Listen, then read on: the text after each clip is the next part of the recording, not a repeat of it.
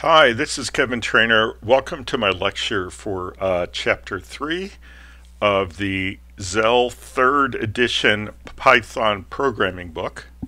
And Chapter 3 is about computing with numbers. And again, just kind of a warning ahead of the chapter. Zelle is a computer science professor. And he loves math. And so a lot of our examples within the chapter are kind of math heavy. Now, because the chapter is on computing with numbers, that's kind of appropriate. But for those of you who are not so math heavy and would like some relief, I'll try to give you some relief along the way, so never fear, okay? Let's go. So the objectives I'm going to leave for you to read. Okay, so we're going to talk about numeric data types in this chapter. So the information that is stored and manipulated by computer programs is referred to as data. And data are plural. Okay. These data are, not this data is. And the kind of numeric data that we use in computer programs kind of falls into a number of categories, but there are two that are the main categories that we learn about in the beginning. The first are whole numbers. Okay, they don't have a fractional part. Here we see a 5, 4, 3, 6. And the other are decimal fractions, and of course they have a fractional part, 0.25, 0.10, 0.01, right? So inside the computer, whole numbers and decimal fractions are represented quite differently. And we say that decimal fractions and whole numbers are two different data types. Now that's not what we call the Python data types, but the kind of piece of infrastructure that's going to hold each of those kinds of values, they're different from each other. The values have some different properties, and sometimes the kind of operations we want to perform on them are either different or they're the same operations and they behave slightly differently. In a lot of programming languages, the variables are typed.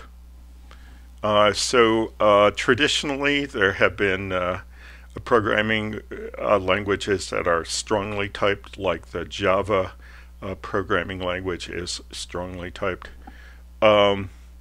The Python programming language is not so strongly typed. And a part of its overall scheme is that it's the values in a Python that have a type. So the variable names are pretty free. They can point to any type of data. For people who come from a strongly typed language like Java, this seems like kind of the wild, wild west.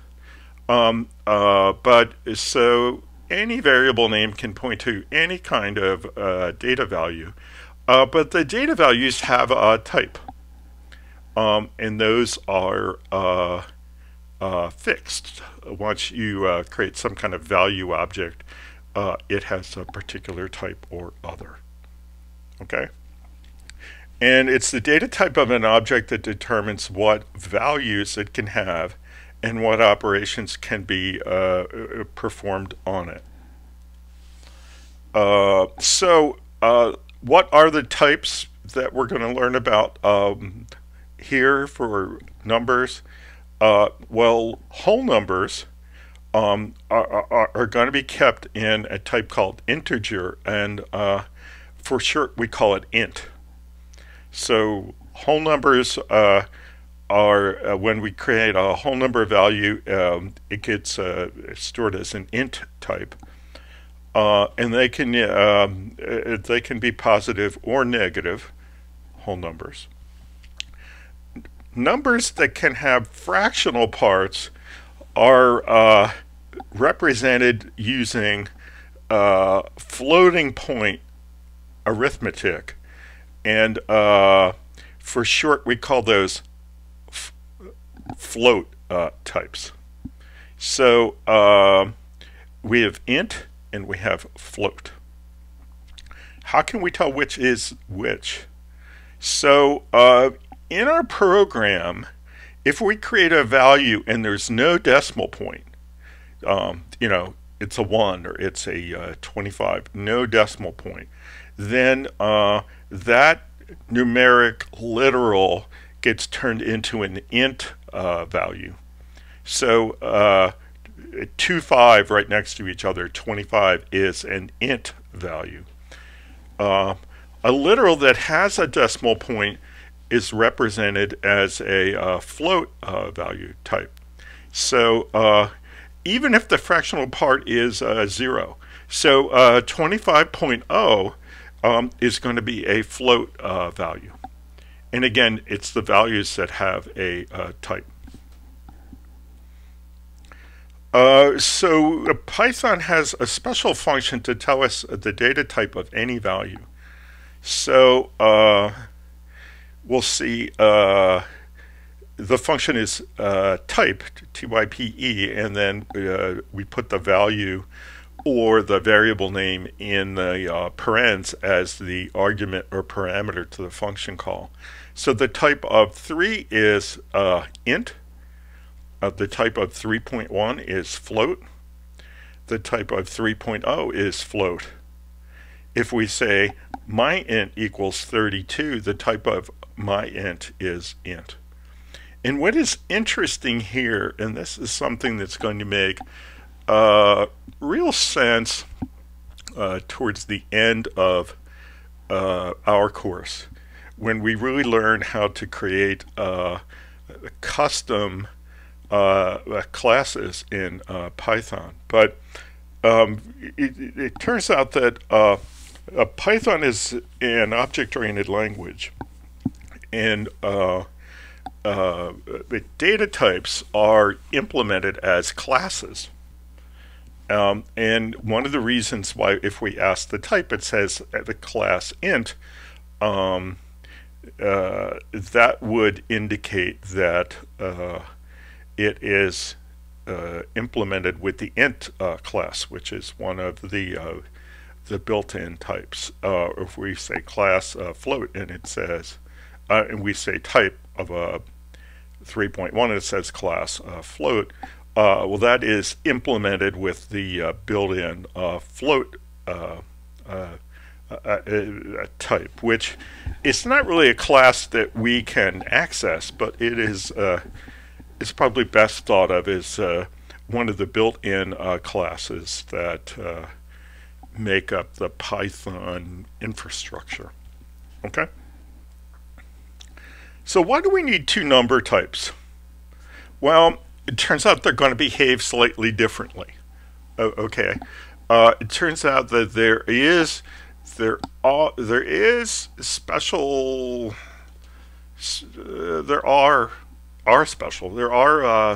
kinds of operations that we want to do on integer types that don't have an equivalent for float types, and we'll talk about these. So first of all, in terms of the values that they can take on, if we have a value that has a fractional part, like 3.5, if in fact you have an int type, you can't have a value of 3.5. You can have a value of 3, you can have a value of 4, but not 3.5. The second reason is most mathematical algorithms are very efficient with integers. So if it turns out that we can kind of model the world that we're trying to model in our problem space, and we can only consider integer values, then we can probably write a more efficient program to process those than if we did it with floats. It would run faster. The problem with the float type is that you would say, oh, great, I think I would always like the option to have a fractional part. Well, the problem is that the float type stores only an approximation to the real number being represented. It only keeps a certain number of digits of precision. And I think we'll probably see before we're done here that the way that values are stored in floats is in a kind of scientific notation. So it's only got so many digits of precision, and then we find out what power to raise it to. Okay, and for some numbers that don't have a lot of digits in them, well, we can get pretty close to that, to the exact value that we want. But it's always an approximation, whereas ints are exact. So since floats aren't exact, we tend to use ints whenever possible. So if it turns out we're not really considering fractional parts, we'll just use ints. Like if we're counting things, we tend to count whole things. We're counting attendance at the basketball game. We're counting the number of sales that we made in the Midwest region in the month of July. Typically we don't have fractional events. We either have 1 or we have 0. Okay, and those are the great things to represent with ints. And you'll kind of see it as we continue to program. You'll get the idea. So it's pretty easy to understand how the math works for ints and floats. So operations on all ints produce results that are ints. Operations that are all done on floats produce results that are floats, except for division, and we'll get to that. So this isn't too surprising. If you add 3.0 and 4.0, you'll get the float value 7.0, because 3.0 is a float value, 4.0 is a float value, so you get a result that's a float value. On the other hand, if you add 3 and 4, which are both int values, you get an int, 7. If you multiply 3.0 times 4.0, you'll get 12.0. So the result is a float value type. If you multiply 3 times 4, they're both ints, you'll get 12, which is an int. Okay. Now, division is a little more tricky. Okay. And here's where we learn about some properties of division in Python that are maybe a little unusual to the uninitiated, but they have a particular use that we'll discover in a minute. So if we take 10.0 divided by, the slash is divided by 3.0, we're going to get 3 point and then the repeating decimal fraction 3333. But as you can see, it doesn't go on forever. It does only keep a certain number of digits of precision, and the last one turns into a 5, which is an approximation of the value.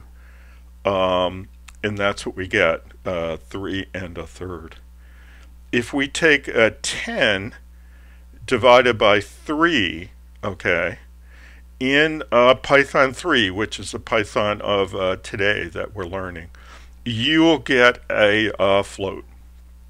Okay, so 10 divided by 3 is going to get the same answer as 10.0 divided by 3.0. Okay, so what's this? I'm sorry. What's this 10//3? Well, in really all these programming languages that have integer types and floating point types, we have this concept of integer division. In this, I think in the textbook, he kind of describes the concept as a goes into. So 3, it goes into 10 3 times with a remainder of 1. So the / is integer division, and it says, well, how many whole 3's can go into 10? Well, 3. And what's the remainder? 1. Now we have another operation to tell us the remainder. If we do 10.0 / 3.0, what we're going to get is 3.0. And why are we going to get that? Well, because this / is an integer divide, it's going to convert 10 to an integer 10. It's going to convert 3 to an integer 3. And it's going to do essentially the same division that we did up top. But then it's going to convert the integer 3 back to a float 3. And we're going to get 3.0. Okay, so whether we do an integer divide with ints or floats, we're going to get the same loss of the remainder portion.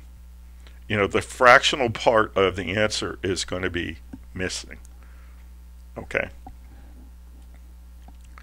Now, there is a way to get the remainder. Okay, so what we've seen so far is this integer division always gives us a whole number. So 10//3 gives us 3. And even here he says, think of it as a goes into 3 goes into this is what you would kind of say as a kid. 3 goes into 10 3 times with a remainder of 1. Well, how can we ask for the remainder?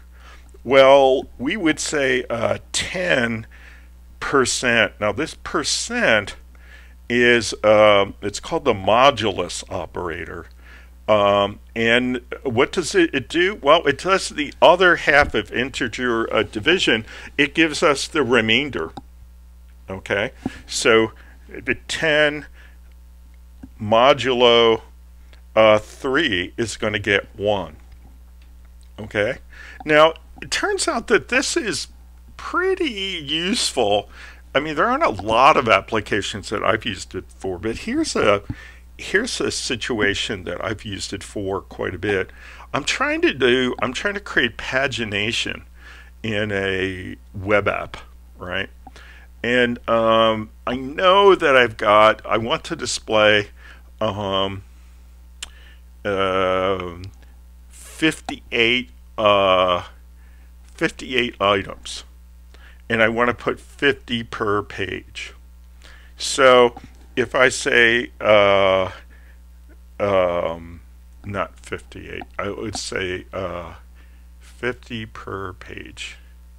Well, if I want to, yeah, so 50 per page. So 58 slash 50 is going to be equal to 1. So that's 1 page, okay?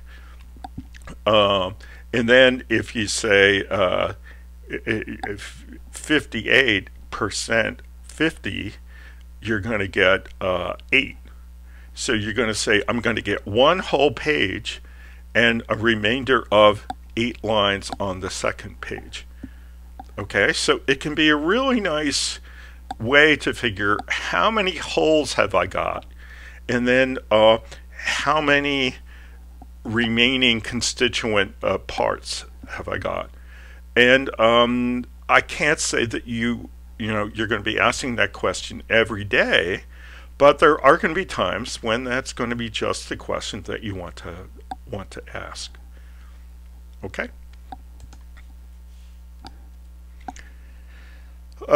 Type conversions and rounding.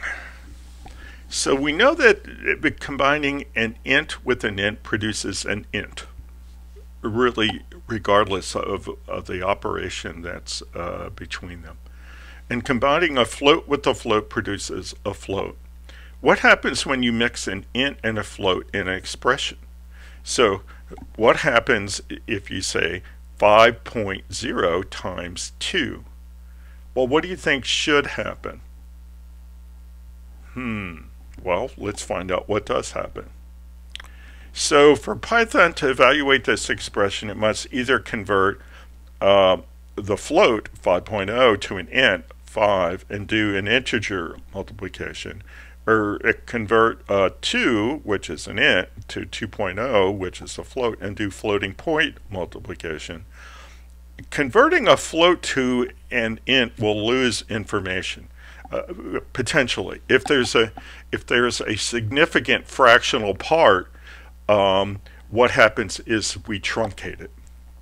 Okay, so if it were really instead of 5.0 we had 5.1, or instead of 2.0 we had 2.1. If we turn those into ints, we would lose the fractional part. We just would keep the whole part. So on the other hand, if you convert the other way, if you convert the ints to floats, well then you just have to give them a 0 fractional part. You can just add a 0.0. So the rule is, in these mixed type expressions, Python will convert convert the ints to floats, and then it will do a floating point operation. And why does it do that? It does that because it doesn't want to lose information. If it goes the other way, it would be lopping off the fractional parts and less likely to give it what your average person would think would be a reasonable answer. There are times when we want to control the conversion of types. Okay, and this is called explicit typing, or explicit type conversion. We can use int or float as a function. Okay, so we can say int paren and put something inside it, or float paren put something inside it, and that will convert the int to a float, or the float to an int. The thing to remember is, if we are converting an int explicitly to a float, well, we're going to have a 0 fractional part. There's no information loss there. But if we either implicitly, like we talked about before, or explicitly convert a float to an int, unless the fractional part is 0, we are going to truncate that off. So 2.1 converted to an int is 2. 2.5 converted to an int is 2. 2.9 converted to an int is 2. Okay, so we don't round when we convert to an int from a float. We truncate. We just take the whole part and we use that, and the whole fractional part gets disregarded. Okay? Now, what about if we wanted to round? Okay, well, we just would do something different than a type conversion. Okay? To round off numbers, there's a built-in round function which we can use, which by default is going to round to the nearest whole value. So if we want to round a float into another float value, you can supply a second parameter that specifies the number of digits after the decimal point. And you'll see people who are keeping values in floats that they want to represent, say, dollars and cents. You'll see them round to 2 digits. So let's look what this looks like. So if we say that we want to float 22 divided by 5, 5, this is an integer division. 5 it goes into 22 4 times. So we'll get the result will be an integer 4, and then we convert it to a float, so we get 4.0. If we want an int of 4.5, we're just going to get 4. Again, we discard the fractional part. Int of 3.9, only 3. It's not rounded. If we round 3.9, we get 4. If we round 3, we get 3. Okay? It's going to use 0.5 as the breakpoint. Okay? Typical half rounding. Okay? If we round 3.1415 blah blah blah, which is looking kind of pi-like, to the second place, then we're going to get 3.14. We got 3.14 instead of 3.15 because the next digit was a 1. That's in the round down category, right? 3.14. So rounding is pretty popular stuff, especially when you are one of the things that we're going to see in a slide or two, we're going to see that when we're doing math with or even storing values in floating point types. Again, we warned you that floating point values were an approximation. And we'll often see where we'll get an answer that we think will come out pretty evenly, like 3.1. And what we'll get is we'll get some approximation that's very, very close. We'll get 3.0999999999999. So because this floating point math is approximate, there's quite a bit of call to use the round in order to give prettier answers. Okay, and this is especially true when we're trying to do math and we're trying to give answers in dollars and cents. And of course, it's you know, we don't do business in fractional cents, certainly here in the U.S. Okay. Let's see. Here's some more examples. If we say int of 32, it changes it to 32. So this is interesting. This is it turns out that the int function is pretty robust, okay, and it can take different types of arguments. And if we give it a string, it goes, oh, well, I'm going to expect to get a string with digits in there, and I'll turn it into an int. So if we give it if we have a string that says 32, it'll turn it into a 32. Likewise, if we have a float and we give it 32, it'll turn it into a 32.0. It's also true if we gave it 32.0, it would turn it into a 32.0. If we gave it 32.0000, it probably would turn that into a 32.0 as well. So both of these functions, int and float, are pretty robust, and not only can we use them to convert between int and float types, but we can use them to convert between string and their natural numeric type. And this turns out to be a really important thing for us, because you'll remember that almost all data that comes from the outside, typed in at the keyboard, comes in as a character string.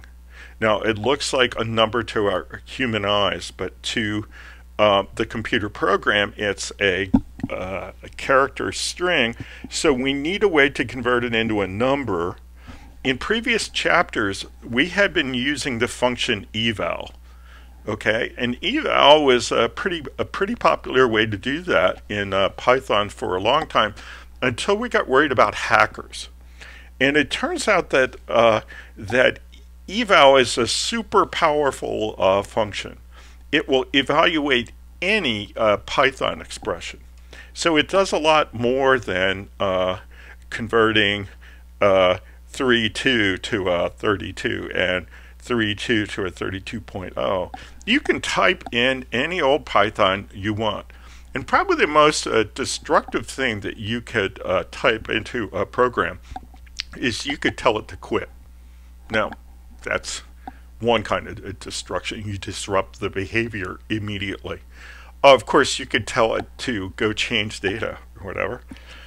So the problem with eval, and the reason that we're not going to use it from here on in, is that when we tell the user to type a string, okay, tell the user to type a number, and we feed that string that comes back to eval, it'll allow any old Python at all. So we could say quit, we could open and close files, we could calculate things, we could wipe out data. It's really it's the Wild West. So what we're going to be doing is we're going to be saying goodbye to eval, and instead we're going to anticipate, are we expecting to get an int from the user, in which case we'll convert the string with int, or are we expecting to get a number with potentially with a decimal point, in which we'll convert the string to the number type with float. And we're not going to use eval because it's considered insecure. Okay? All right. Bye-bye eval. Okay. So using int instead of eval ensures the user can only enter valid whole numbers. Illegal non-int inputs will cause the program to crash with an error message. So let's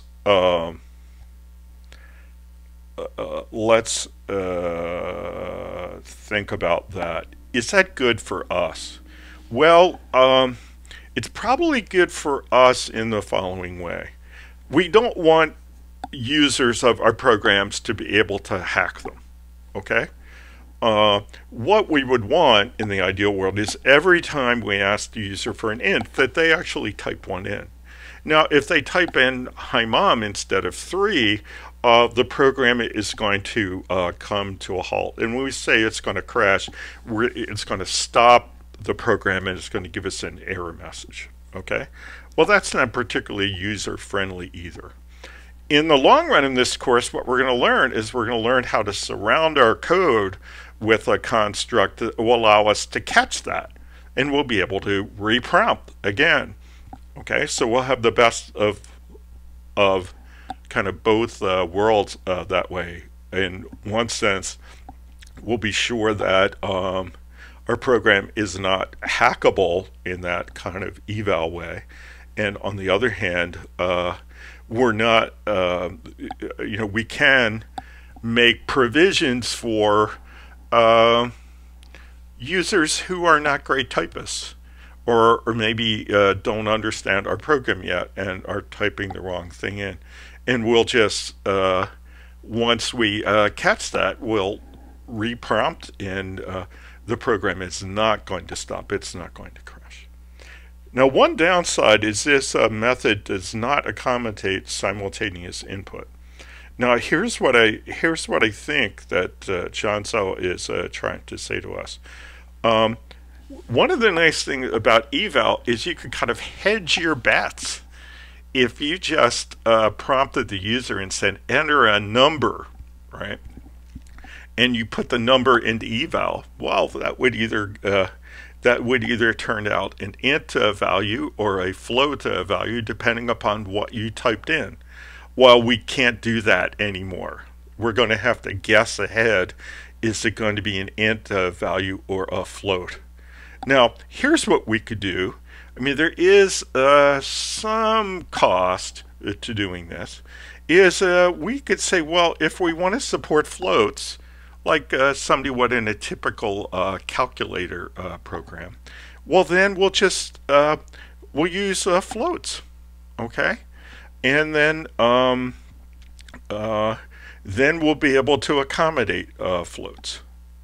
Okay, and then you might say, well, that might give me some kind of floaty looking answers. Like, again, I might be expecting the answer 3.0, and I would get 2.999999999, and that is a cost. Of course, we could do rounding too. Okay, so yes, we give up the possibility to be as flexible to process either int values or float values with eval. But the possible evil that can be done with hacking eval is great.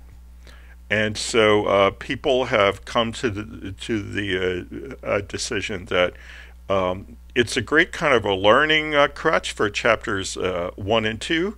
But we're not going to use it after that because it's insecure.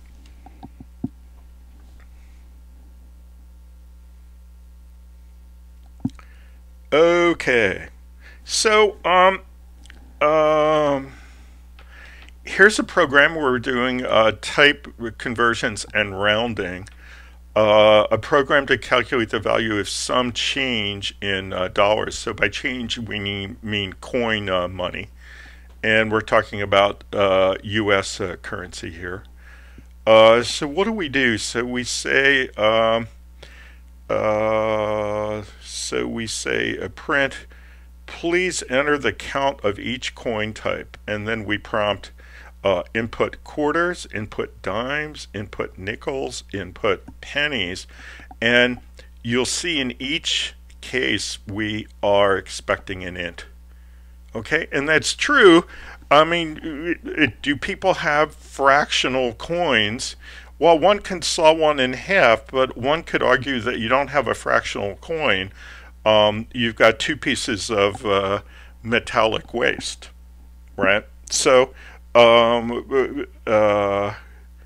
it turns out that ints are very good for counts. So here's what we're going to do. So we're going to calculate the total quarters times 0.25 plus the dimes times 0.10, nickels times 0.05, pennies times 0.01. Now, I wouldn't have modeled this code. I would have put parens around the multiplications. I mean, I realize that the precedence of operators causes the multiplications to happen before the additions, but this is, in my mind, this is kind of sloppy code. I would not want somebody on my team handing in code with that relied upon the precedence of operators. Okay, so then we print a blank line, and then we say the total value of your change is total. Now, one of the interesting things here is I'm not sure that we're only going to get 2 decimal digits. Okay, because these floating points can sometimes be a little bit off. So, for instance, instead of saying 1.36, it may say 1.3600000001. So, before we're really done with this kind of app, we probably would add rounding here in order to make sure that we got a polite value of dollars and cents. And that's just the nature of trying to do business math with floating point numbers. Okay, so let's take a look. Okay, number 20. So let's talk about the math library. Okay, it turns out that this capability to write functions is pretty powerful, and we've seen some of the built-in ones. Okay, and we've also put some of our code into functions. In particular, we've been putting a lot of our code into main, and then we've been calling main. Okay, well, it turns out that there are libraries of functions that help us with, typically the library is a collection of functions that help us solve a family of problems. And one of the libraries is called math. Okay, and it's got functions in there that, could we remember the formula for all these things? Yeah, we could. Do I want to? No. Okay. And what's nice is that when we use the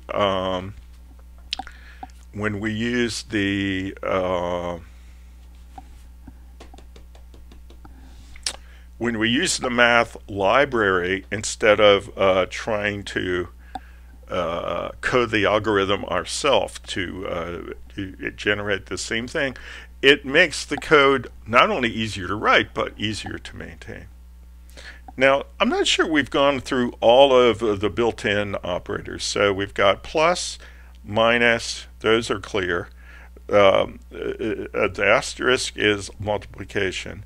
Slash is normal division, float division. 2 slashes is integer division. That's the one that throws away the fractional part. The percent is that modulus or modulo operator that gives us back the remainder that we lost in integer division. Asterisk is exponentiation. So asterisk 2 is squared. Asterisk 3 is cubed. Okay, and apps gives us the absolute value. All right. So what we get access to when we use the math library are more functions that allow us to do math pretty easily. Okay. So right away, John Zelle jumps in, and he wants us to think about a quadratic equation. That doesn't interest me in the least. So if you look at this and go, oh God, this is just trouble. Well, you're with me. Okay. Now, can I do this? Yeah, I can do it. Can I teach you how to do it? Yep, I can teach you how to do it too. But would this be my first example of how to use a math library? No, it wouldn't. Okay, so John Zelle's a bright guy, and I really like his book. which is why I use it. But he's more fond of math than I am. So, and perhaps you. Although I do get a lot of math majors in my classes from time to time, and they're very fond of math, in which case I'm proud of you. So the only part of this we don't know how to do is to find a square root. Okay, so we had minus b plus or minus, and then we have an expression. We're going to square something, and we're going to subtract something. 4ac, those are multiplications. This symbol here is square root. We don't know. We don't have an operator for that yet. And then divided by, we know how to do division. 2a, that's multiplication. Again, we know how to do that. Okay, but it turns out that there is a function in the math library that does square root. So let's talk about the math library. Okay. So to use a library, we need to make sure that we have imported it. Okay. So imports are, it turns out, are really a big part of everyday Python, right? As we begin to solve our everyday problems with Python, we're going to find out that we're not going to write all the code ourselves. We're going to write code that sews together classes and functions and code created by other people and put into libraries, and we're going to orchestrate that and coordinate that into a solution.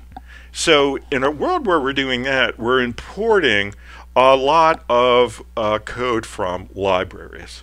And the first one that we learn about is the math library.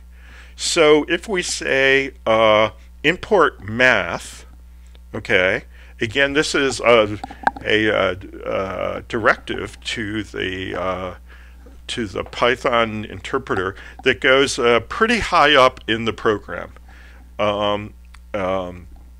So we'll often see it, the imports as the top lines in the file. And it turns out there are two ways to do imports. If you say import math, that allows you to use any of the functions in the math library. If you say from math import and then you name a function, for instance, well, that is a way to document that I'm only using one particular function from the math library. That latter approach comes to be preferred over time. But right now we're doing it in a kind of a magical way where we're just going to say import math. That's going to allow us to use any of the functions in the math library as though they had been included in our program. It imports them. It magically imports them. They look like they're there. They're not physically there. They're just kind of logically there. So importing a library makes whatever functions are defined within it available to the program if you import the whole library. Okay. So to access a square root library routine or function, we need to access it as math.squareroot, and then we pass it the argument or parameter x. Okay. So when we want to use square root, it's typically done that we give the library name, we give the package name dot square root. This is an unambiguous way to say that you want the square root that's part of the math package. Okay. To calculate the root, you can do disk root equals blah blah blah blah blah. Not interested. Okay, so if, for instance, you're a math geek and you're excited about this, well, talk to one of us and get us excited. But I'm not. Okay. Uh, so here's a program that that calculates the real roots of a quadratic equation. I wouldn't have chosen this, okay, as a way to introduce you to the math library. We're going to find out that there's a math.pal that you can use for exponentiation, which is a really nice function, which we could have done simply, say, squaring or cubing plain old integer values, and I would have been as happy as a clam. So I'm not going to give this any more time, except to point to the things that he's done that we would want to do. Here, he's got some comments up top that are part of the documentation, and then the next thing he has is import math. And here's a nice thing. Here's a single line comment, which is the only kind of comment that we have, but you can, anything after the pound sign becomes a comment. So you can actually put comments right on a code line, and you know, the implication is I'm explaining this line of code. Okay? And where does he use, well, he uses disk root. Oh, there it is, math square root, math dot square root. Okay. And if you remember that quadratic equation, it had a pretty big expression underneath the square root symbol. And again, I don't care. Okay. Again, if this is interesting to you and this kind of solves a range of problems that are a part of your mathematician life and lifestyle, well, I'm happy. But if this is leaving you cold, then come on, you're with me. Okay. Okay, so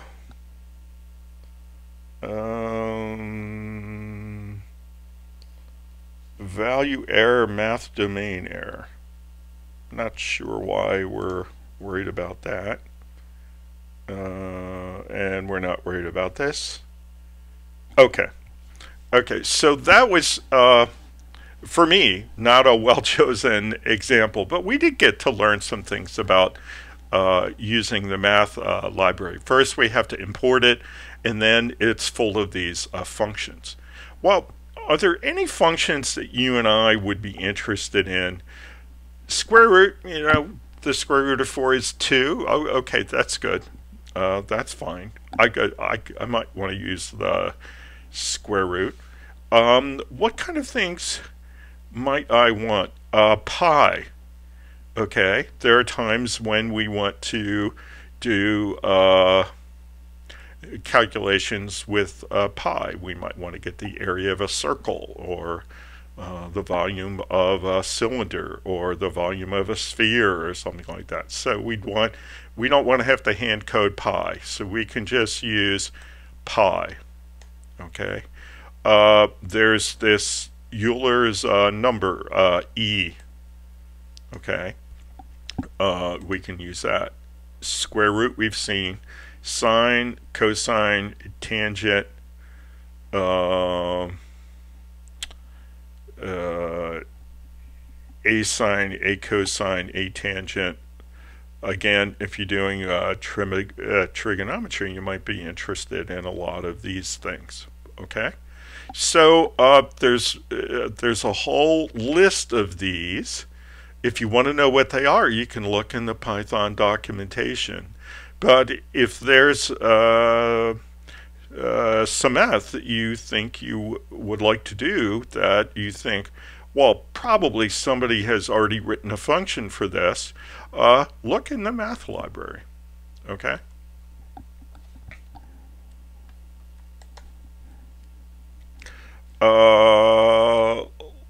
Log 10. the exponential of x, which is not the same as the power. That's not what we're looking for. Seal and floor, okay? Seal and floor are pretty useful things. This allows us to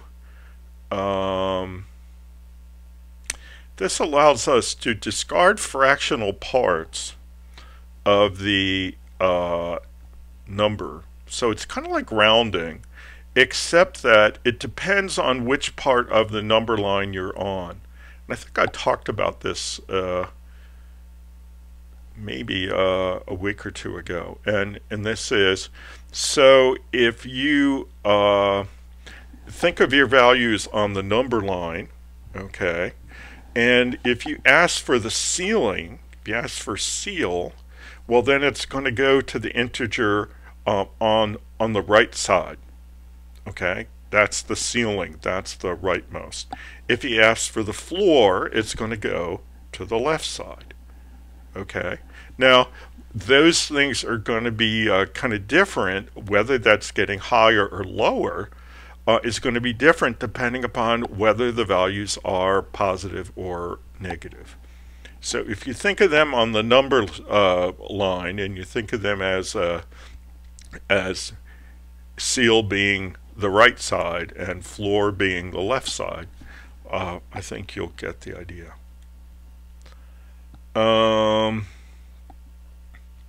So now we're going to talk about, by the way, did we do math.power yet? I don't think we did, but we'll get there. So accumulating results, okay?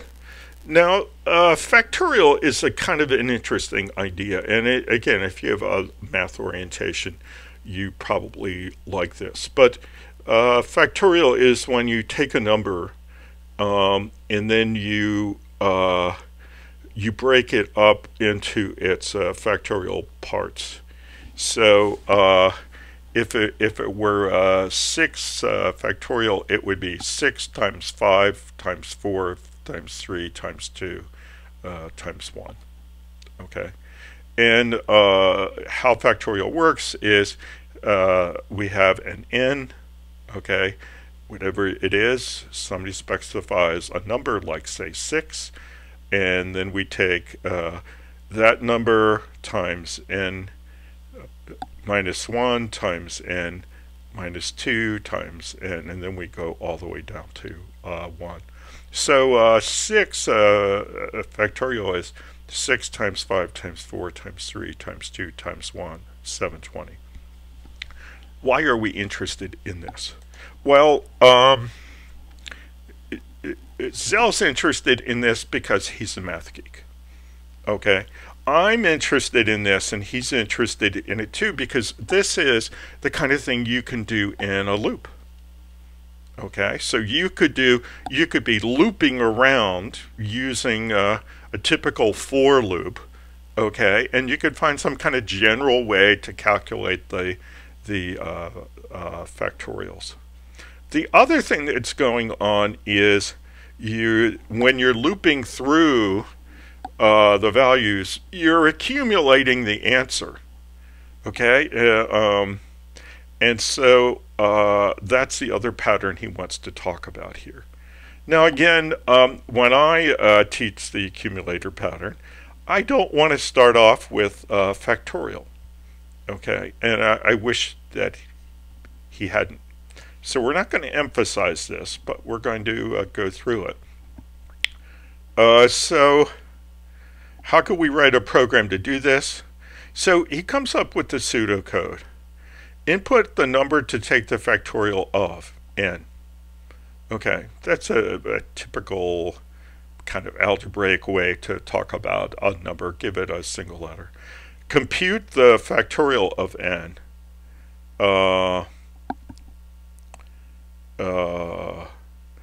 And then he said that's going to be in a variable called fact. Okay, so the the expression after the comma is his way of saying, in the first one, we'll keep this in variable n. And here he says, we'll keep this in variable fact. Again, I would have had a better name. And then he says, output fact. So print the factorial value. Okay. So we're accumulating results. He's kind of showing you how you would do this by hand. Okay, and a series of results, and you can see some kind of iterating, some kind of recurring, looping kind of pattern here. So your general feeling is, when you've been programming for a while, I could do that with some kind of loop.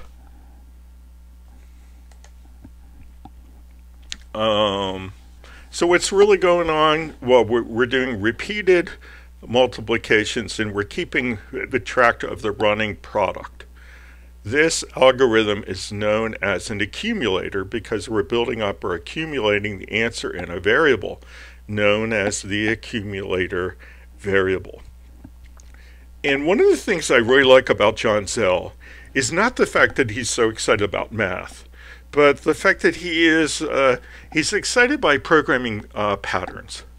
And programming patterns, people have been talking about programming patterns for maybe 25, 30 years. But the one that we talked about before was input, process, output. That's kind of a general pattern. And here he says, well, there's a whole class of problems where we're doing repetitive operations and we're accumulating the answer. Okay? Sometimes, more typically, we're adding it up. People are giving us a value, we add it to the total, kind of like an adding machine. Here, we're accumulating the answer. It's a bunch of products. So we are multiplying and multiplying and multiplying, but it's still an accumulation. So this pattern is not a thing that they really talk about in every textbook, but this is generally when people talk about a pattern, this is a way to look at the problem that's general, and you could apply it in a lot of situations. So this accumulator pattern is really probably one of the best things about chapter 3. So the general form of accumulator algorithm looks like this. This is pseudocode. Initialize the accumulator variable, loop until the final result is reached, update, and then within the loop, this is the work that's in the body, update the value of the accumulator variable. Okay, so you just keep updating it. Okay, you have to initialize it. Okay, that's important, part of the pattern. And then we have a loop, probably a for loop, right? And when we're going around the for loop, we're updating the value every time around. Okay, and then when we're done, whatever answer we're looking for is now being held in this accumulator variable. Okay, well, let's look. So it looks like we need a loop. So what does he do? He says, well, he comes up with a variable name called fact. Okay, and I don't know if this is a good variable name for a mathematician, but for me, it's not a good one. This is when you're doing a multiplication-oriented accumulator, you start off with a 1. Okay, if you start off with the 0, well, you could multiply anything you wanted times 0. You'd always get 0. So a multiplication-oriented accumulator always begins with a 1, and then he says for factor in, and he has a list. So again, how does this kind of loop work? Well, we go through the list, and this variable factor takes on, the first time through, it takes on the value 6, then 5, then 4, etc. And then he says in the loop, fact equal fact times factor. And away he goes. So fact is I think a pretty bad accumulator name. Perhaps my math naivete is one of the reason why I don't see it as brilliant as perhaps John Zelle does. But so this is a multiplication-oriented accumulator. Now, most of the times when we're accumulating things, we are adding them. Okay. In this case, again, and most of the times when we initialize the accumulator in an addition and subtraction oriented accumulation problem, we initialize the accumulator to 0. In a multiplication oriented one like this, we initialize it to 1 because 0 is not a useful starting value in a multiplication chain. Okay, let's see where we go from here.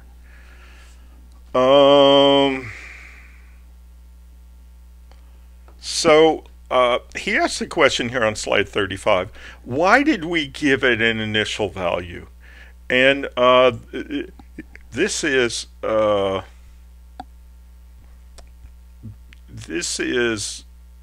important programming concept. Okay, we give things an initial value because that's how you solve a problem, right? So for instance, if we were going to do this with a calculator and we were going to accumulate, we're going to add and subtract, a typical adding machine, right? Well, what would we want to do? Well, we'd want to make sure that it was zeroed out before we started. We don't want, you know, numbers from the last problem that we tried to solve on the adding machine. We'd want to make sure it were 0, right? And likewise, if we're doing this crazy multiplication thing he's doing, well, we want to make sure that we probably wouldn't use an adding machine. We'd be using some kind of a more modern kind of calculator, but we would make sure we started out with 1. Okay, now what's the primary reason why we want to start out with a 0 or start out with a 1? Well, we want to get the right answer. Okay. The other problem that we have is that programming languages like Python don't make any good assumption about the initial values for variables.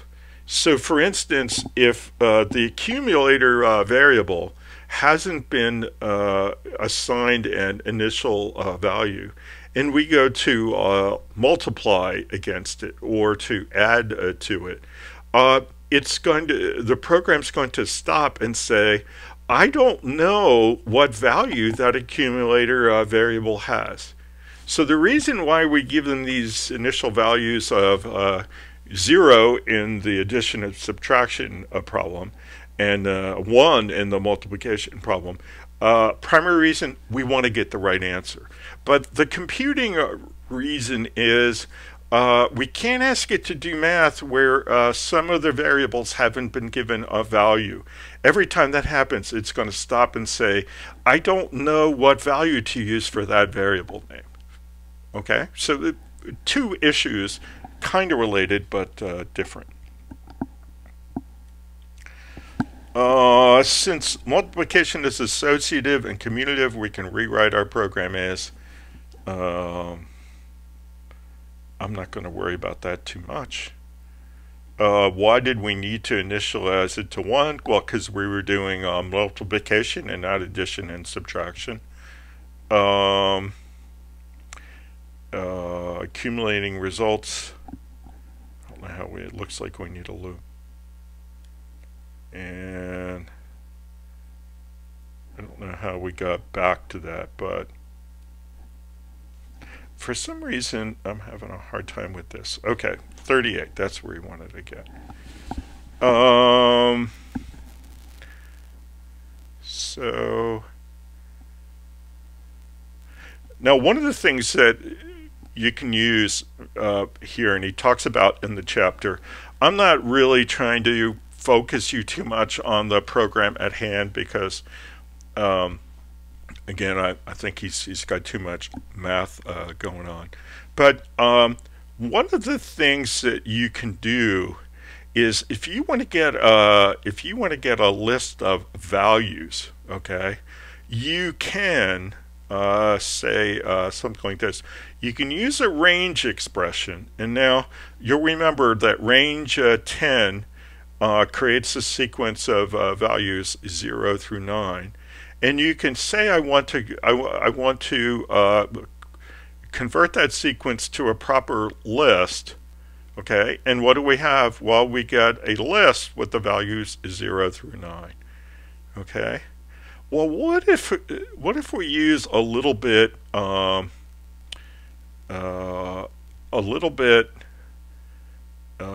more challenging version of range? Okay, so what if you have two values? Well, the first one's the start value. Okay. That's fine. What's the second one? Well, you'd think it's the stop value, okay? But look what you get. If you say list of range 5, 10, do you get a 10? No, you don't. You get a 9. So oddly enough, and I think this has to do with some programming language design considerations that are kind of lost on me. What we have here is we say that 10, the second thing, that's the first value that we don't want. So stop with 9. Wouldn't it have been easier to put 9 and have it stop with 9? I think so, okay? And I'm sure that somebody's has a computer science class somewhere, and they can say, oh, I know why they do 10 because it's more efficient and it's more elegant. For me, it's just a pain in the rump. Okay, so the second value that you give, that's the first value that you don't want. It's the one after the stop value. Okay, it's the one after the last value. I guess you could say it's the stop value. It's the value when you've gone too far.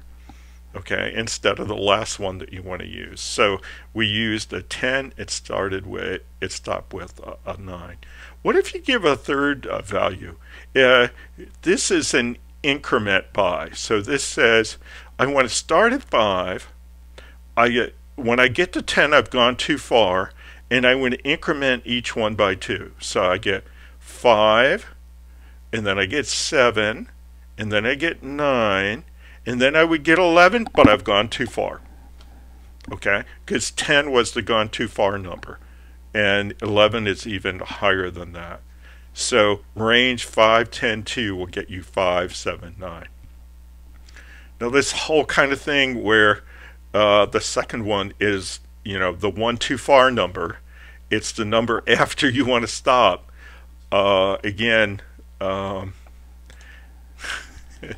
It's incredible. I don't think it's very descriptive to the average human being, but that's the way it works. And we're going to live with it. Okay. All right. Let's see what else we can find here.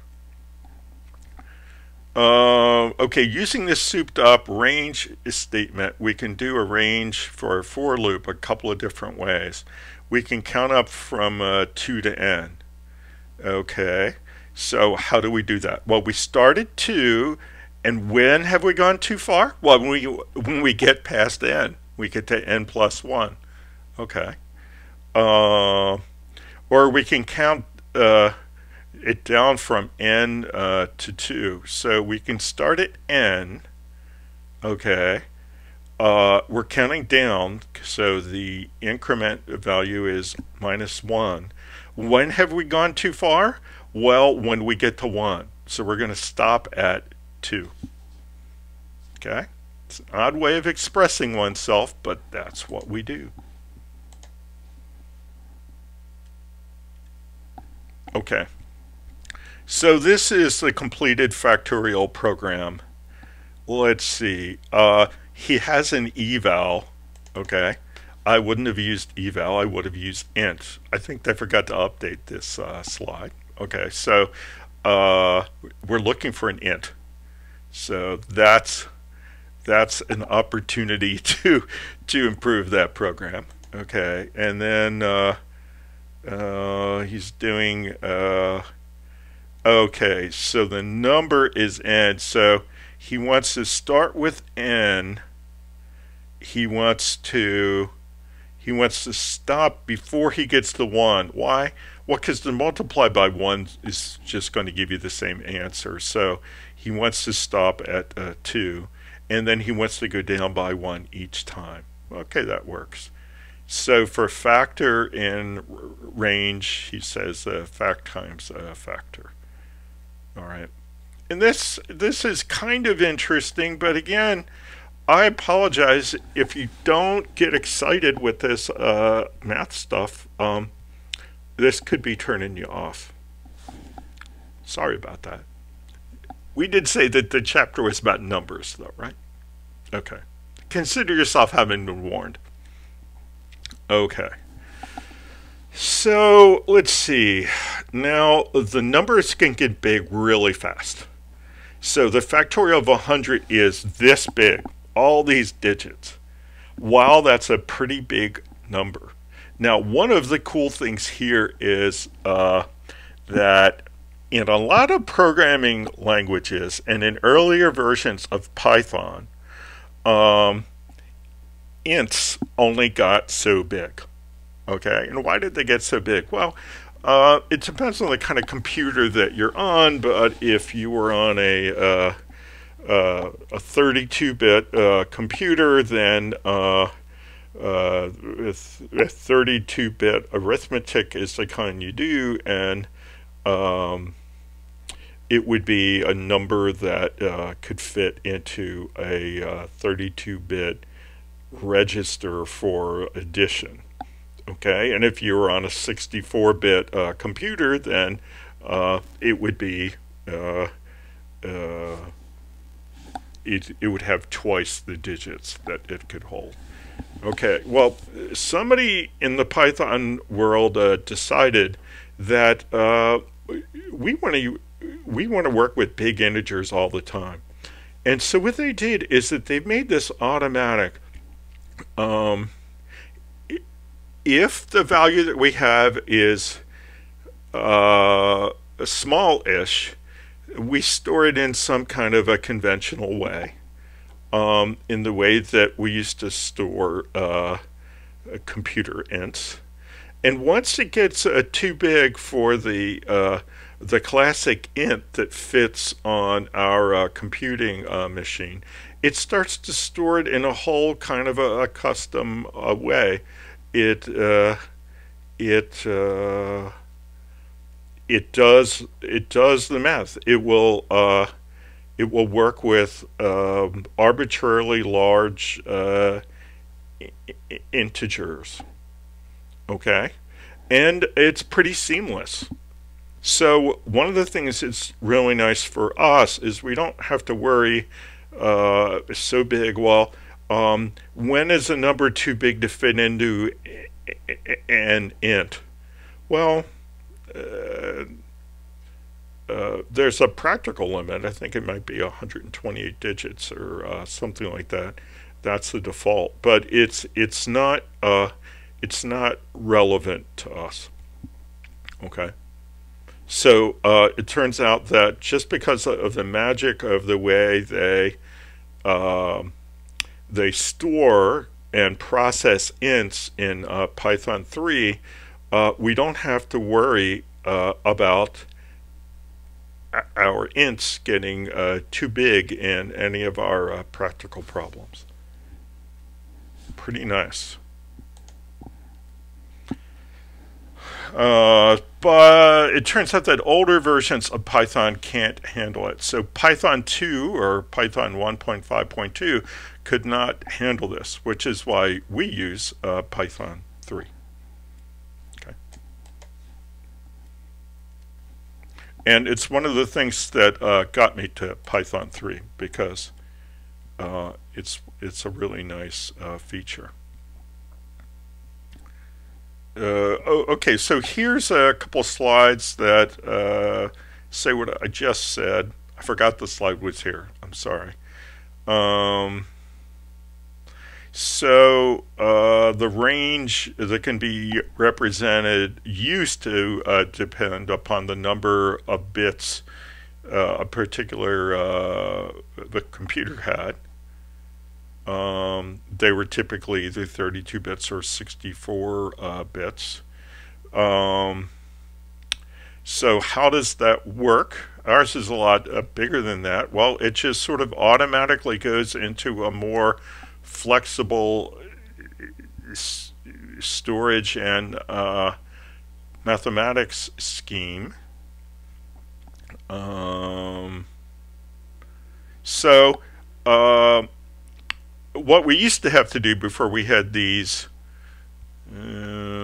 arbitrarily large integers in Python 3, which are a really nice convenience, is people would decide, well, then we're going to have to go to floating point.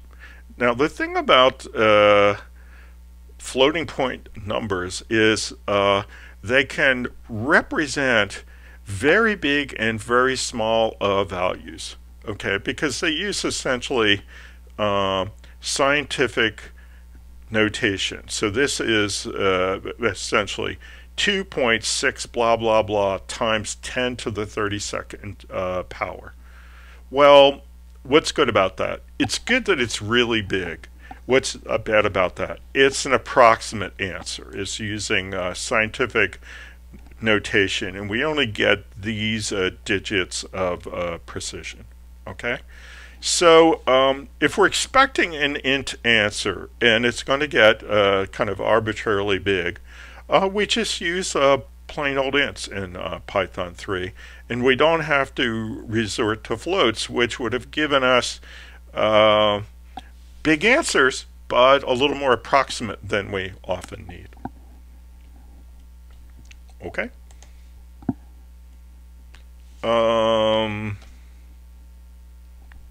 So very large and very small numbers are expressed in scientific or exponential notation. So again, you can see here that the number that we saw before is these are the significant digits that we're keeping times 10 to the 32nd. Okay? Here the decimal needs to be moved to the right 32 decimal places to get the original number, but there are only 16 digits, so 16 digits of precision have been lost. Okay, so yeah, we're going to go to the right, and how are we going to add the other things? Well, we're going to have to assume they're 0, because we don't actually know. So floating point values are very good in that they allow you to, I mean, there's a reason why we call it scientific notation, because scientific inquiry, especially astronomical inquiry, got us into very large values, and some scientific inquiry got us into very small fractional values. And so a floating point type allows us to represent very large and very small numbers, but we just have to deal with, we only have the precision of the digits that we have. And for the most part, we're assuming that all the others are zeros. Okay.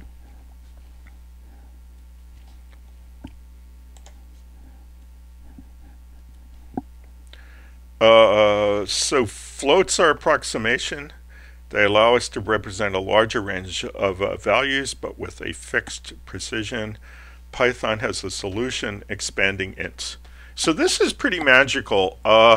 This is as good a feature as a programming language that I've used has.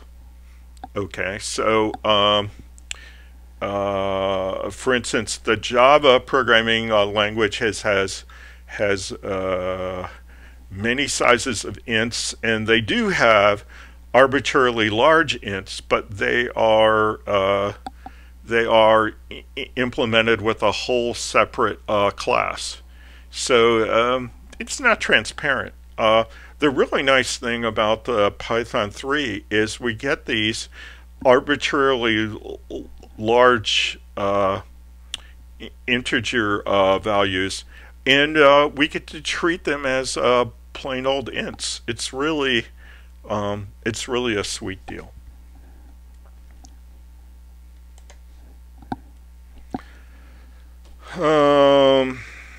So that's the answer.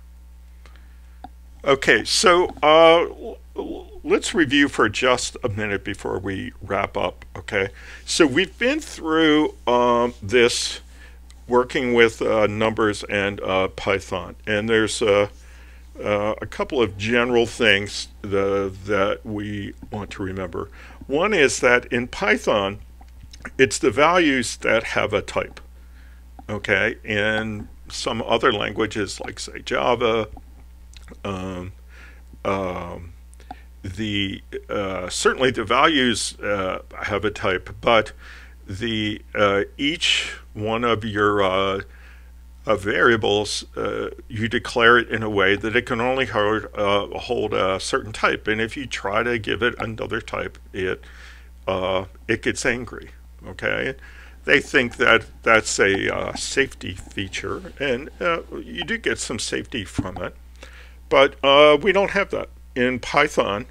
Variable names are just names, and they help us define values that are objects, and any variable name can point to any value object, and you have to actually go there and look at the value object to see what type it is. If it's a number, typically it's either going to be an int or a float, although there are decimals and other kinds of numbers that are implemented with library classes, but we're not going to be dealing with them right now. Okay, so we've got floats and ints, and floats are really nice in that they can be they can represent a very small number, a very fractional number, or a very large number, but they are challenged in that they only hold so many digits of precision. Okay, and they're pretty good for scientific inquiry, and in fact the notation that they use is scientific notation. We also know that ints are whole numbers. They don't have a fractional part. And we learned some rules of how to do math with ints and how to do math with floats. We learned some considerations when we mix them. We also learned about that special integer divide, in which kind of works like a goes into, and the percent or the modulus operator, which gives us the remainder, which is sort of the companion to the integer divide. And lastly, we learned that the Python 3 ints can be arbitrarily large, which is kind of sweet. Okay, we don't have to worry about them getting too large. And we learned about this accumulator pattern, and when we're doing the assignments, most of the assignments are going to include some aspect of this accumulator pattern. The example in the chapter used multiplication, but we're going to, for the most part, be using addition, which is a more conventional accumulator pattern, which means that we're going to initialize our accumulator with a value of 0, because that's what you basically do when you're working with an adding machine. And the accumulator pattern is like working with an adding machine. So that's it for the chapter. Um, I'll be back soon with more. Bye bye.